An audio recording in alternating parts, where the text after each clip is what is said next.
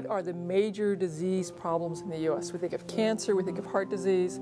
What people may not realize is that we have 24 million Americans with a diagnosed autoimmune problem, and another 50 million who have an autoimmune antibodies and a variety of chronic, unexplained symptoms. They come see me, I work them up, I say I don't know, but see me back next year. Well, it takes more time to figure this out.